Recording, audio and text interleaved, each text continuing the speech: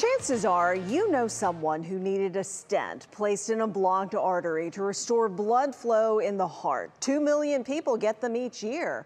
But for those dealing with blocked arteries in the legs, especially below the knee, the options are limited until now. Senior health correspondent Monica Robbins reports on a new study involving a stent that actually disappears.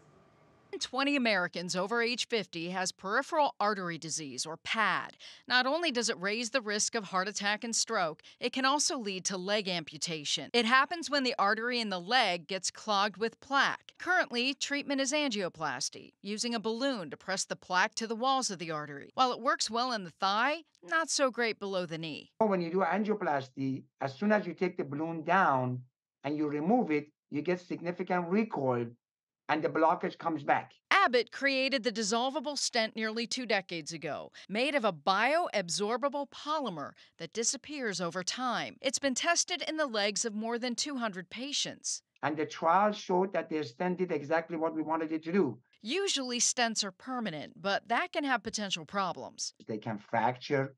They also can form scar tissue inside of them, which makes it more difficult to deal with and treat if patients come back with a scar tissue. Like internal stitches, the device dissolves, usually in a year or two, which may help if the patient gets another clogged artery. If the patient does come back, their stent is gone. So it's like starting from scratch.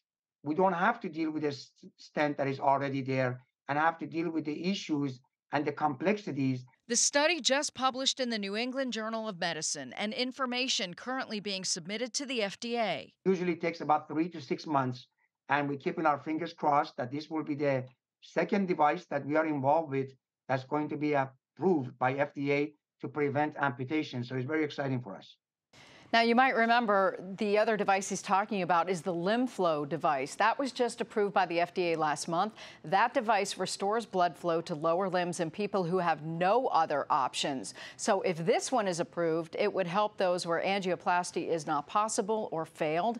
And keep in mind, Lena, it's pretty prestigious that one of our local doctors was published in the New England Journal of Medicine twice in a year. That's like going to back-to-back Super Bowls. That's pretty impressive, for sure. You know, you had mentioned that Abbott created the dissolvable stent some 20 years ago. Has there ever been a stent like this before? Yeah, actually, Abbott's disappearing stent was approved for the heart in the early 2000s, but after they were using it, they found it wasn't as cost-effective as they'd hoped, so the manufacturer pulled it from the market in 2018. Keep in mind, there's also a lot of competition in the market for heart stents as well, so there's not much for P.A.D treatment, something nearly 12 million people have in the U.S., and many don't even know it. How about that?